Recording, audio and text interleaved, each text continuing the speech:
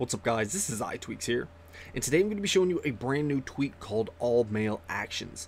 Now what this tweak allows you to do is actually give you a couple of different actions that you can do in your mail very simply. So if we open up our mail right here, this is only going to work with the stock mail application, but if we tap edit, then you'll notice down here that we have a mark all option, a move all option, as well as trash all option.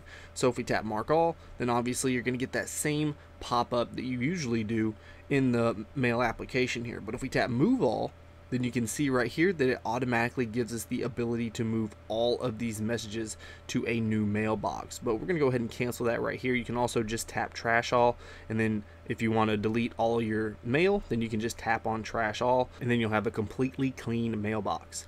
But that's all that this tweak actually does. So let me know what you guys think about this free tweak in the comments below. And if you enjoyed this video, please hit that like button. If you want to see more of my videos, then go ahead and subscribe. Alright guys, until next time, peace.